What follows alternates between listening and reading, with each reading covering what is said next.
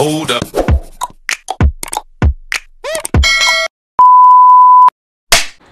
Hi guys!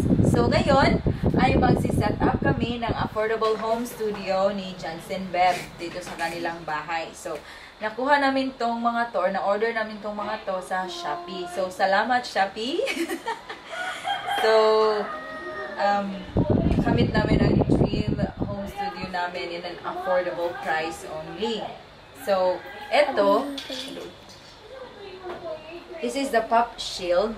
So, kasama to sa set, the pop shield. And then, the stand. Ang stand nito is hindi, yung ano lang, yung clip stand lang siya. And then, etong dalawang to, para to sa condenser mic. If ever gusto niyo gamitin to, or ito, so, kayo makahala. Then, this is the condenser mic. So, ganyan. May block din ito. And then, yung foam ng mic. So, ilalagay dito.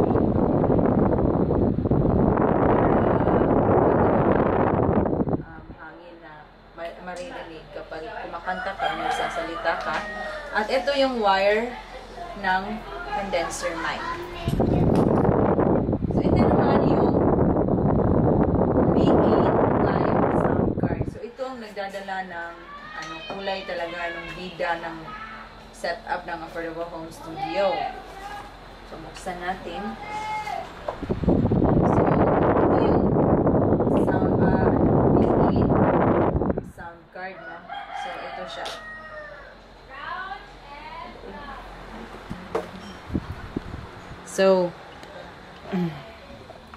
So, ito siya, guys.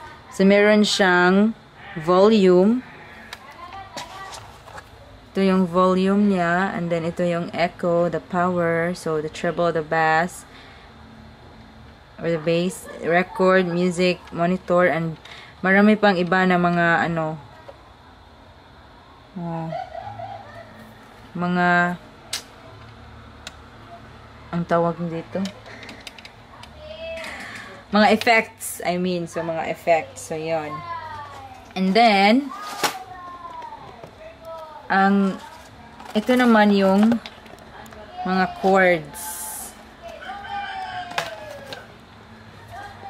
So, ito yung chord niya.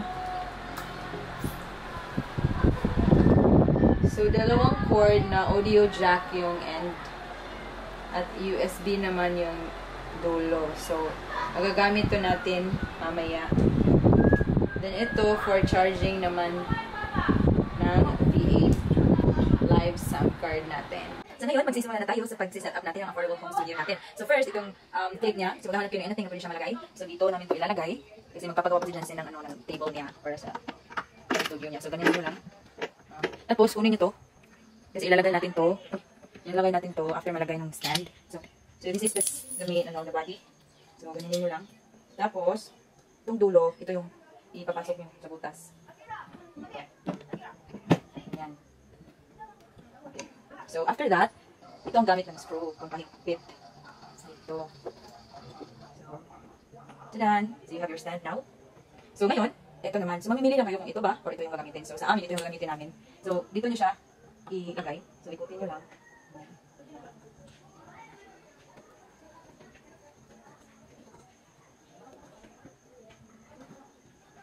Okay.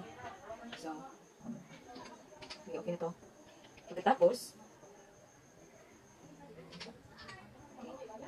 Pagkatapos ay itong mic. So, ito. Naka-face nung 800. So, ilalagay nyo lang ito dito. Yan. Tapos yung wire niya. Taas-taas yung wire. Kasi itong wire niya, i-connect nyo lang din dito. Okay. So, after that, ito namang pop shield. So, ito palang mic, pwede nyo din gawing ibaliktad nyo. So, sa amin, ito yung gagawin namin, hindi baliktad. So, ayun ang bahala. So, dito nyo ilalagay yung pop shield. Yan, ipitan nyo lang. Kapit na mahigpit. Tadang!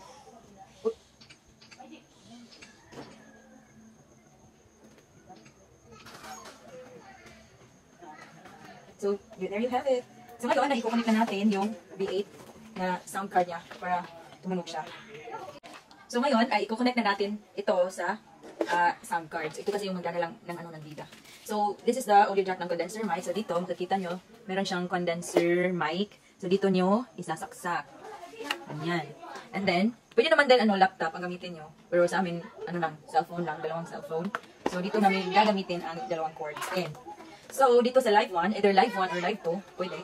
So itong live, ito yung magre-record ng video nyo na maririnig na yung yung music, yung sounds ng DM800 na mic, yung may effects na talaga. So ito. And then the other one. So itong isa ay dito sa accompany instrument. So tingnan niyo, accompany instrument. So diyan niyo yan isasaksak. So ang purpose nito is para ito sa music ng kakantahin niyo. Na pwede niyo ito ma-connect sa laptop or sa phone kung saan magagaling ang music niyo. So i-connect na natin ang isang cord dito sa audio jack na isa. And then yung isa naman sa other phone naman. So ito yung magla-live na phone. Kunin natin yung cover. Kasi hindi ko nakasya. So this is Jensen Beck, no? Ang napakagandang batang binibini. So ito yung magla-live, ito yung magre-record ng live ng sounds na maririnig sa mic. At ito naman yung pagkukunan natin ng music. Okay, so let's try it out. I-on muna natin ha. Ay, wait!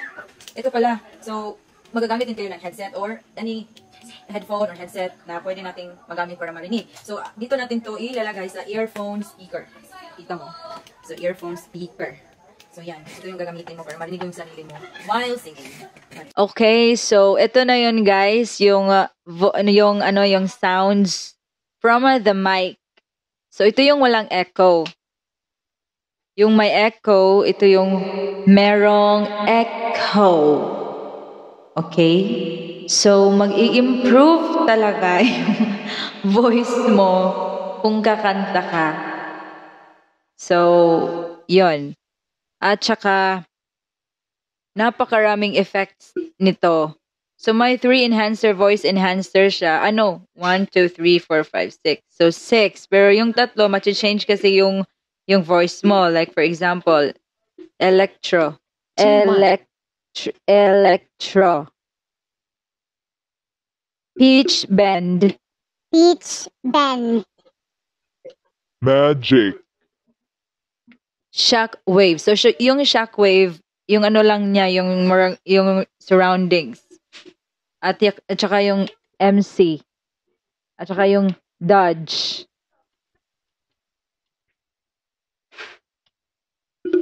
So, try natin na merong echo. So, with echo, ito yung shock wave. Shock wave. Shock wave. MC. So, nag-iiba, di ba? Dodge. So, yun ang mga effect. So, ang ginagamit ko ngayon, it's shockwave na effect.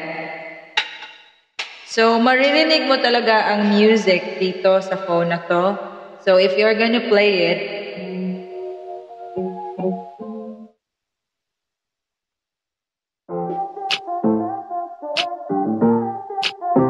so, maririnig mo yung music. If -1 to, pwede ka na din kumanta at mag-record.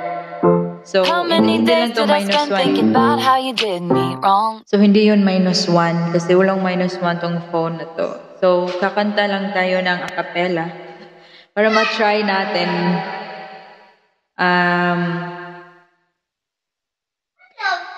Ano yung lyrics, Johnston? Lyric ng Homesick?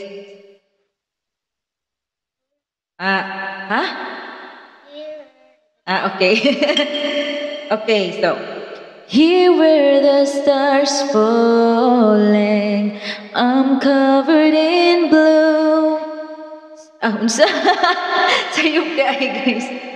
Here where the sky's falling, I'm covered in blue. So, yon. So, ito na yung affordable home studio nyo. We just bought it for only 1,868 sa Shopee. So, ilalagay ko yung name ng store doon sa baba. Sa description. Para ma-check nyo rin if you want to buy. So, ito na yon set.